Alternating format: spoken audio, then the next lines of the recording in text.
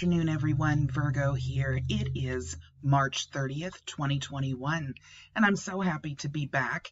I won't be back with quite as much material as what you guys are used to for a little bit, but I have a very important one for you today, and I'll try to get out several during a week, even though I won't be totally back to normal pace for a couple of weeks still.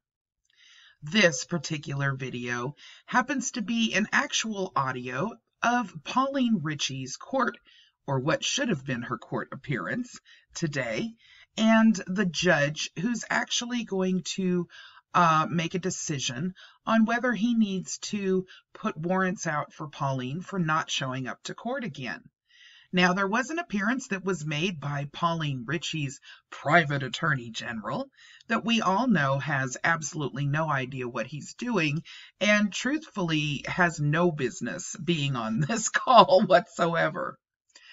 The hearing was done by Zoom, so this person showed up on Pauline Ritchie's behalf. He calls himself a private attorney general, and we all know what happened to Anthony Williams for playing that role. The judge openly explains to him, of course, that he has no right to be doing what he's doing, and technically him acting as an attorney is illegal. It goes on, and a little bit of an argument ensues, and I think you guys will find this absolutely entertaining. But the bottom line is here that once again, Pauline is in some serious hot water. Everybody enjoy, and once again, thank you all so much for all of your love and support over the last couple of weeks that have been very difficult for me. You have all been so wonderful, and I'm so proud to be a part of this community, and I just wanted to take a moment to say so. Enjoy, everyone. So I'm going to go ahead and call the City versus Pauline Ritchie, 1A250-2975, 7Z120-1571, 7Z714-492. Is Miss Ritchie present?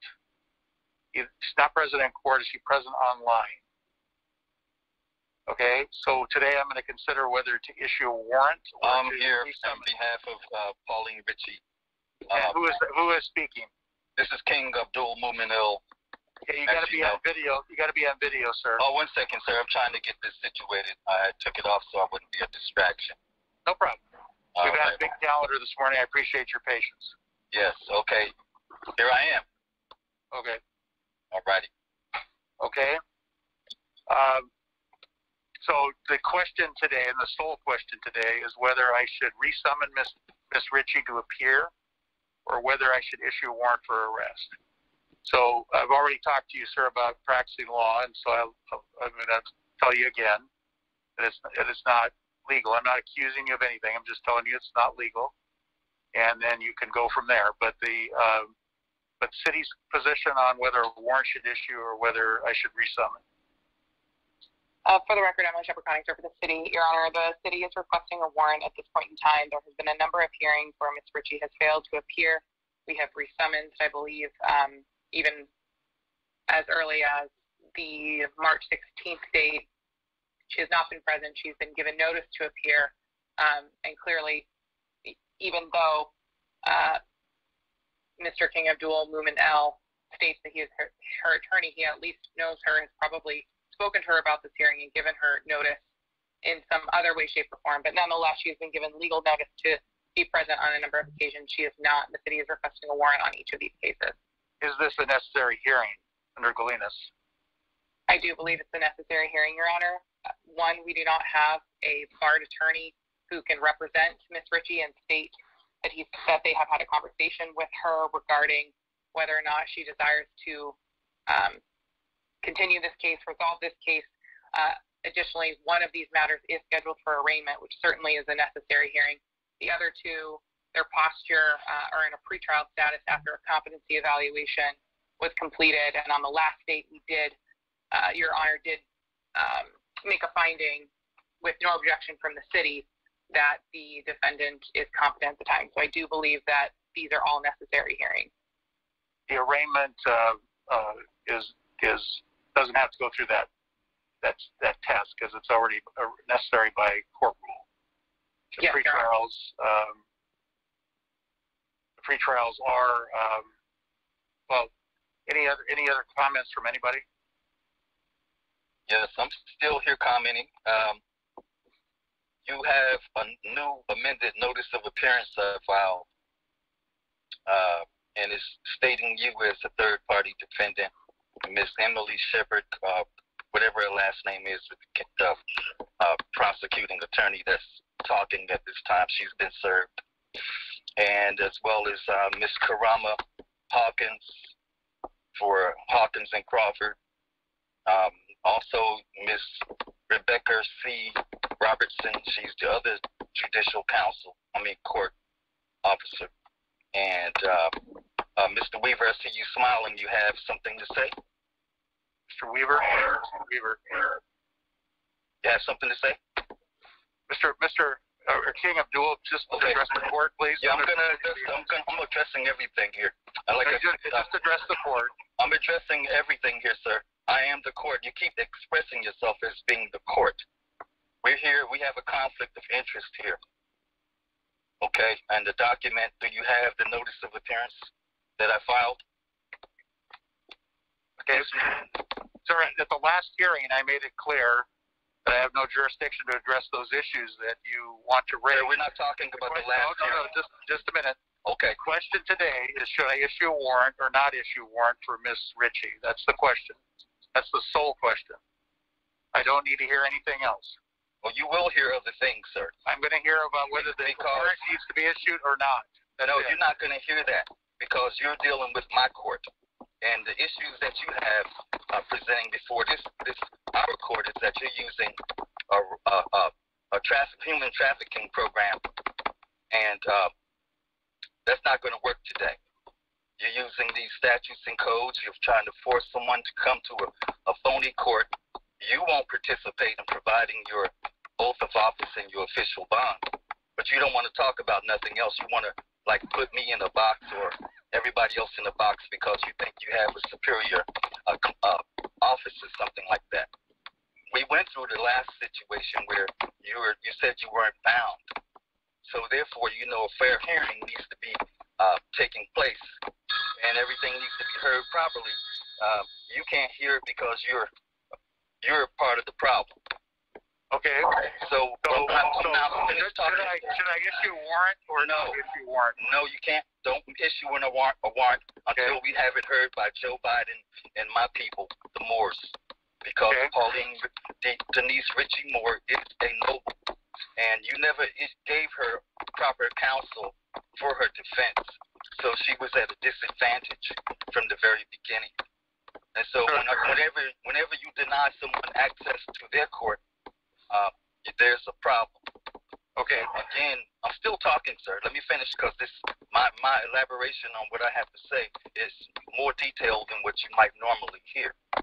Okay, when you're taking someone's liberty, okay, you just don't take somebody's liberty because you say you can do it. Now, I stress the value of you providing your official bond. You seem to think that you don't have to step up to the place. It's like any other business that you might charge with. Did you have your bond for your license or for your business? It's the same thing with you. You're no different. So I'm demanding the same thing from you. Before you can even proceed, sir, you and Emily and Mr. Matt and the rest of you attorneys, you have to still come up with your bonds. I don't know what you think you're doing, where you think you're going to bypass our birthrights as nobles to this land and owners of this land. And you're not the owner. And you know you're a citizen, but yet still you want to sit there and pretend to be a Moor again. What is your problem? Yeah, I just want to know whether I should issue a warrant or not. Sir, and just a moment. Miss Ritchie waived counsel in the two cases that are set for pretrial. She voluntarily chose not to go with a lawyer. And at the last hearing, Miss Hawkins was fired, as I recall, from the arraignment. She withdrew from the arraignment. We haven't had a chance to go over a waiver of counsel or whether she should have appointed counsel in the arraignment because she hasn't appeared. And so therefore, in terms of denying her counsel, that's patently false, sir. So if you're going to come into my court, you're not going to say things that are untrue. Okay, and next is the sole issue today is whether a warrant should issue or not. Is there anything further on that particular issue? I explained to you that the warrant that you're trying to issue should not be issued based upon the fact that you haven't provided your oath and your official bond. What authority do you have for that, sir? No, what authority do you have not to give anybody the proof that you are who you say you are when you're doing business? In order to do business, sir, you need to have the proper documentation. And we're testing your ability to sit there, as I told you before. You're pretending to be. See, you're playing games. You're prepared for this argument. Last time you claimed that I was practicing law, and you found out that you were bound to the Moors. Now you act like you're still not bound to the Moors. So what I'm explaining to you, I am counsel in this particular matter, okay? And I am a private U.S. Attorney General. I've been conducting a federal criminal investigation against this whole government for human trafficking Moorish Americans and killing them for sport and others. Your program that you have, like you said last time, you didn't know this law that I'm talking about. It's very new to you. And so when you're talking about taking Richie Moore's liberty, you're talking about treaty law.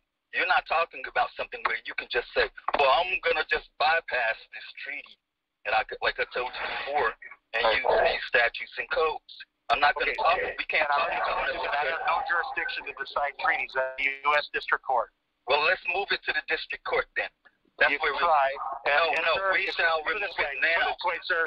I'm going to make a decision, and I'm just telling you right now, if the decision's not liked, then there can be an extraordinary appeal with writ of habeas corpus, or actually other petitions that can be brought in a higher court to. No, sir. No, sir. You're premeditating everything. Just a moment. I'm going to make a decision. It appears that we have tried to summon Miss Ritchie to numerous hearings. She's not appeared. We only have the address on Southwest 314th Place with the Department of Licensing and with in the court system. The people have appeared on her behalf. She's because of that, she does have notice of the hearings. She knows when the hearings are, because she's asked folks to appear for her on her behalf. Have you served her? You have proof of service on the files? The service is by mail, which is allowed. I'm going to issue warrants, and the warrants are going to be in the amount of $5,000 a piece.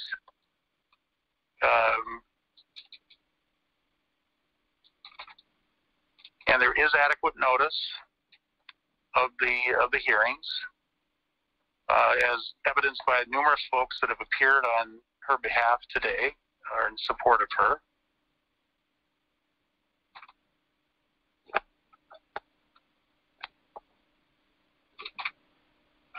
Okay, and on the Ritchie matter, the hearing's concluded. Sure, you're con man. That's what you're going to do for yourself to protect yourself. You know it's a conflict of interest, sir. I don't know what you think you're doing. You're really a terrible judge. You're not a judge. So I don't get what you think you're doing. Now I ask you to provide your bond. You think this is a game? Do you have it? We need that information. My bond to you, or if I had to provide my bond to you, I would have. If you cite me authority that says I'm supposed to give you my bond, I'll look at it as sir, I don't cite case law. I have an oath of office that's filed with, and you can get the public disclosure through the county auditor, and there are certificates of election that authenticates my authority. Article 4 of the Constitution defines the legislature's ability to create courts of limited jurisdiction, which is created in RCW 3.50. He's sharp today. Is operated through that. I know you don't agree with me, sir. Constitution void, sir. Is there anything further? Yes, I keep asking you for your proper information. And why is it that you I've given it to you? Pauline, no, you haven't given anything to me other than this Skalleywaging carpetbagger con game. That's all you have, sir. Okay. It's all about ignoring the facts. At this point in time, sir, I don't think anything else today is productive. And so I never be productive. Right. And I think I got to move on to the other cases that I have today. So you have a great day. You did a fine job bypassing our birthrights. We will see you later. Okay. Islam. Peace and love to you, crook. Tell you your crooks. We got you. Thank you, sir. You have a great one. No, we ain't gonna have a great nothing. You'll see you. You know you're a defendant, third-party defendant, sir. What do you think you're doing? See, you're a criminal. This is what I explained to you. You cannot bypass our birthrights. And now you want to just dismiss everything. You don't have the authority, sir. If you said you didn't have jurisdiction, you're full of it. Provide me with your bond. Anybody has anything to say about his bond, Morse? Okay, I think we're done. No, you're not done. Provide me with your bond, sir. Where is? I've muted you. Okay, we're going to move on to the other hearings. Okay, so any input on any of the other cases today? No, I don't believe so, Your Honor. I just wanted to be clear that there's $5,000 on each case for the Ritchie matters. Yes, okay. And the thing is that as far as the Zoom hearing today, if counsel has no further input, the Zoom hearing is concluded. The court's still open, but Zoom hearings are concluded. Okay? Thank you. Mr. Crawford, any objection?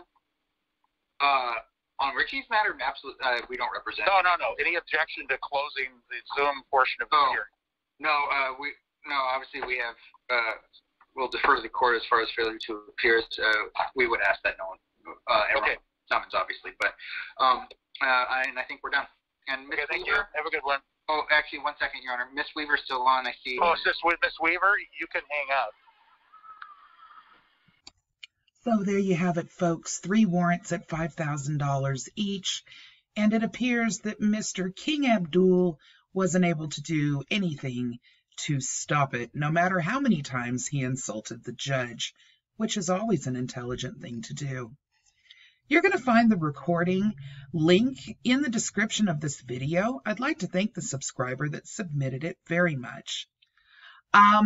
You might want to listen to it. The timestamp is 1 hour and 1 minute that starts this actual trial, or hearing rather, from the judge. And at the end, there's a hilarious song. I wish I could have recorded it on here, but unfortunately, it would have been a copyright issue. But it fits so well with this particular group of individuals, we'll say. Anyway, you guys, have a wonderful day, and I'll see you tomorrow. Bye-bye.